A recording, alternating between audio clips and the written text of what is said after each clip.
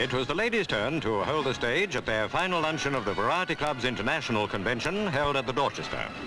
Lady Isobel Barnett met Katie Boyle, and among male guests was the Duke of Bedford with the Duchess. Enjoying the company of Barbara Kelly and Honor Blackman, Harry Secombe.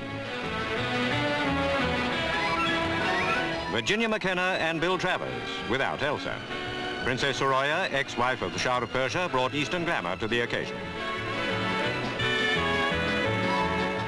Dame Edith Evans, First Lady of the stage. With Lady Barnett, variety elder statesman Monty Berman.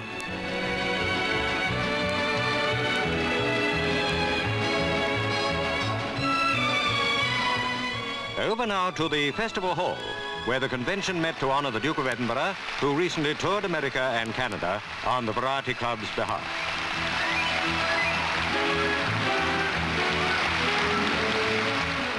The founder of Variety's first tent in Europe, C.J. Latta, announced the business of the gathering. Your Royal Highness, you have been selected as the recipient of the Variety Club's International Humanitarian Award for 1965.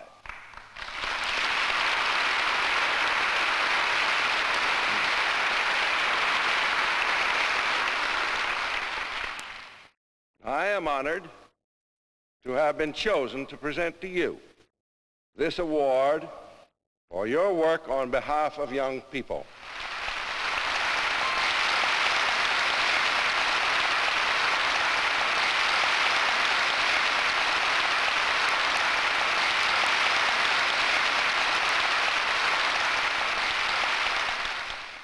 CJ, Chief Barkers, and ladies and gentlemen. Now, while this award is, of course, a very great personal pleasure and an inspiration, I want you all to know that every organization concerned with young people with which I am connected will also derive immense encouragement from your recognition of their work. I think we take it too much for granted that people give their service to the community.